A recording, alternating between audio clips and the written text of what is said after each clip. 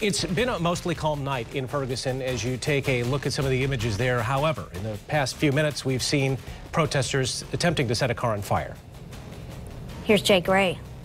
This is West Florissant Avenue. You can see there's a squadron of state police and county police making their way through. But last night, this area was filled with violence. Different because those police officers and a lot more state troopers from the National Guard are stationed at both ends of this roadway, keeping the protesters out for the night. There are more police and National Guard troops on the ground here tonight. I hope we have peaceful protests. I hope that everybody can enjoy their First Amendment rights and we don't see the kind of criminal activity from last night. Protesters still echo a refrain that's been heard here since Michael Brown was killed.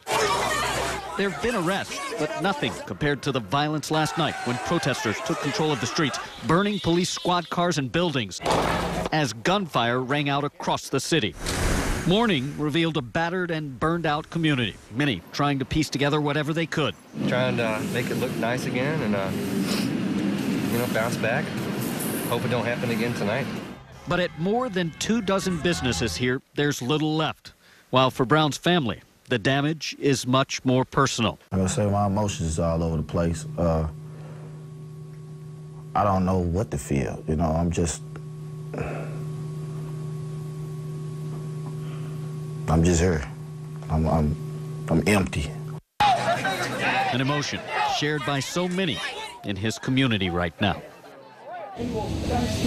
Yeah, and just an update. We've heard some gunfire tonight, obviously. We've seen some activity, some protesters, as you just saw. There have been some people arrested, just a handful. There have been at least 2 fires, but again, nothing like the mayhem we saw here last night.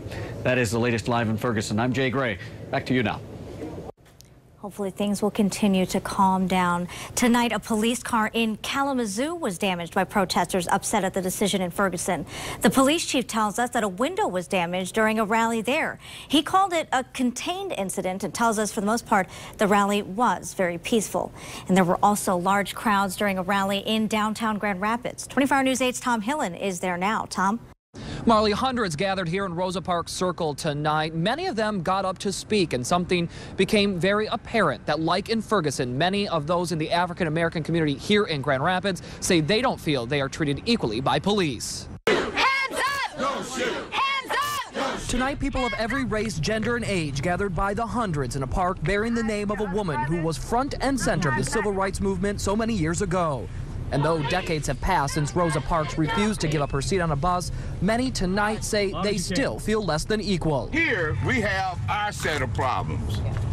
And our set of problems could spark and we could be in the same boat. Yes. We don't want to go there. Among those in the crowd, Ronald Lane, who says he felt compelled to come join the voices here tonight. It's just upset and sad continually to see all these killings of young black men. It's sad. In the wake of his death and the varying stories from eyewitnesses on what exactly happened the day Michael Brown was shot and killed by a police officer, his family is pushing for police body cams, something the crowd tonight says they want to see in Grand Rapids. But that is something the new Grand Rapids police chief told us in an interview last month is something he's reluctant to do. I have concerns more that people who have issues in their neighborhood and may want to share some of those concerns will be reluctant to do so. We just pray that God will be willing to make all this pass and everyone just be treated equally. No justice, no peace. No racist police. There are some departments in West Michigan, like the Kalamazoo Department of Public Safety, which is working to get body cams for all of its officers. And the group here tonight vows that they will continue to push to Grand Rapids to follow suit. Live in downtown Grand Rapids, Tom Hillen, 24 Hour News 8.